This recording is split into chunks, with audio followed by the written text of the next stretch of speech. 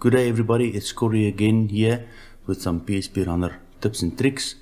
Today I want to talk about user groups. Now what is user groups? User groups is just different users that can sign on to one single application, but they don't have all the same permissions and they don't see the same things when they sign on. Okay. I'm going to take you straight to the website quickly. This user is signed on as the main user and he can see everything. Okay. So on his level, everything that's related to him is within this COMM section over here. I still have to rename that, I'll do that later. Then there is a regional managers. So this person can obviously see all the regional managers and he can then make a selection on any of these regional managers. So when he clicks select, only that person's information will come through. There's a little bit of a background color to show which person did you select, and then it will filter through right through to the bottom onto this person. However, there are more users that actually reports to the advisor manager, and again a selection can be made over here, and that will filter even furthermore down to the last level. And then, like in my previous tutorials, I showed you how I built those date range buttons and this reset selection button, and how I added them there. So if they want to reset the selection, it can easily be done by clicking any of those. Okay, so what we're going to do now is we're going to give access for all the regional managers to sign on as well. Any of these persons will be able to sign on here. But when they sign on, they will only see data relevant to them. They will, if Craig for instance signs on, he will only see his own row there, he will see his only row there, and then obviously down everything related to him only will show. And then when a advisor manager signs on, he will only see his own record and everything related to him downwards. Downwards means he can't see anything above him, any of the levels before him. So this advisor manager will not be able to see any information about the regional managers, and when a regional manager signs on, this manager will not be able to see anything related COMM level over here. Hopefully that makes all sense. So straight to the project, the first thing that you want to do is to go straight to your security section within this application. Here you will have to tell PHP Runner which user groups do have access to this actual application and what they are and what they can and cannot see. By doing so, you will go to the permissions tab over there. So on the default user, which is by default always there, I unticked everything, nothing here. So if anybody signs on here that doesn't belong in any of these groups, they won't see anything. Okay. So in the database table for my users, I have a single column that identify or flag that user and to tell me to which group they belong. In my case, the field is called user type, which is literally the same thing, the type of user. Is it the administrator? Is it a manager? Is it a whatever? So there's only three types that I would need within this application. First, select your field that actually contains the group information. And then if you click on this add group button over here, now here you will be able to select the group that you want. I already added the application manager group, the regional manager group, and the advisor manager groups.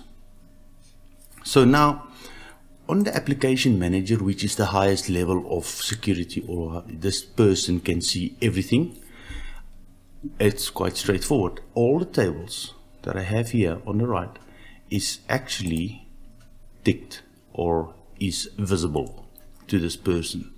Anybody that signs on as an application manager type. Now the next level is regional manager. When you click on the regional manager, you will notice that I have unticked everything related to application manager. So this bench date range is not relevant for this person. All the COMM files or views is irrelevant for this user. He can only see his own level and down. And then the same for the advisor manager, where I unticked everything above him. So only you will see here the regional sections for this group is unticked.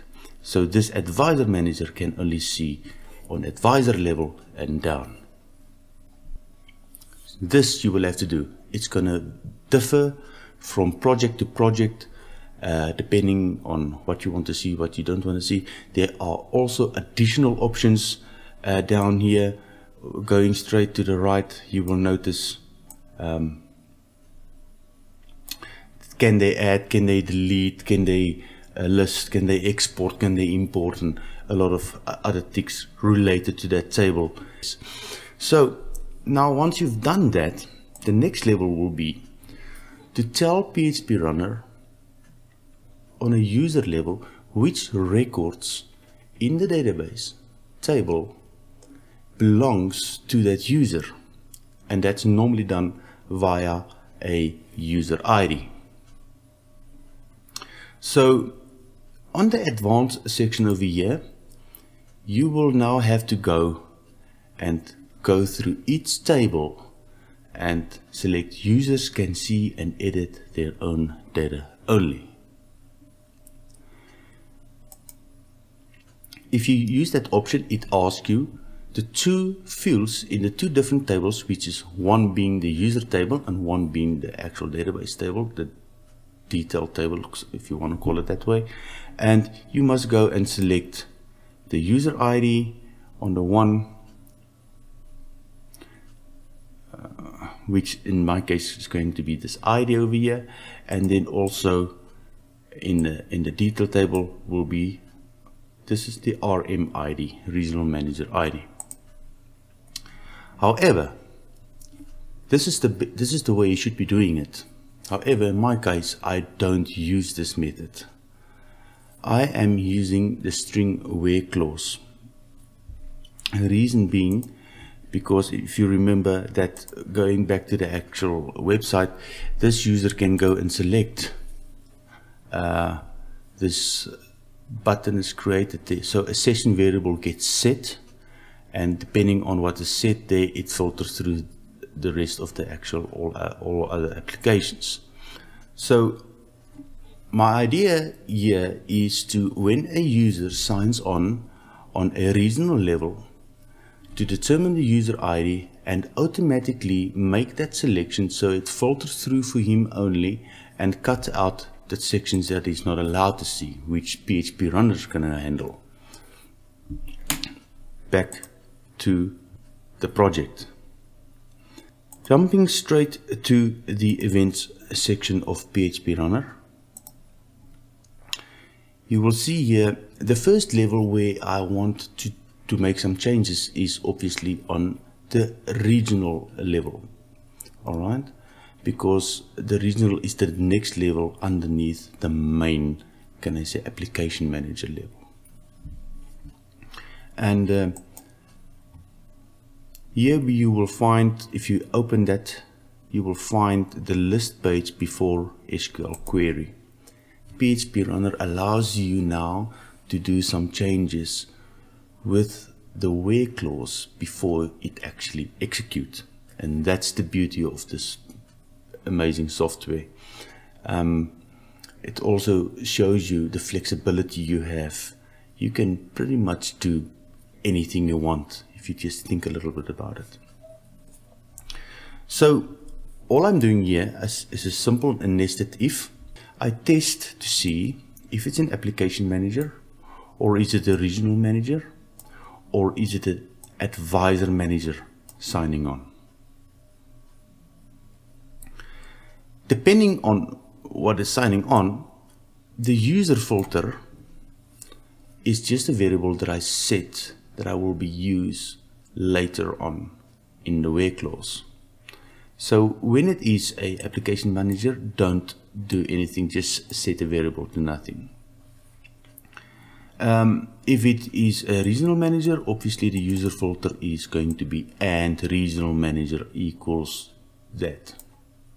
And if it is an advisor manager, the user filter is going to be advisor manager ID is going to be that. Now obviously depending on how you build your project and what tables you have and what columns are available, this is going to be all different. All I'm trying to show you that at the end we're going to set this string str where clause. The str where clause applies to the actual SQL query, and it gets used within the where clause of that table during the load of this page. Another thing I want to draw your attention to is this security get user group. This is something new as from version 9.7, where previously session variables was used to store all user related information. That was a little bit unsecure, and they've made it more secure now.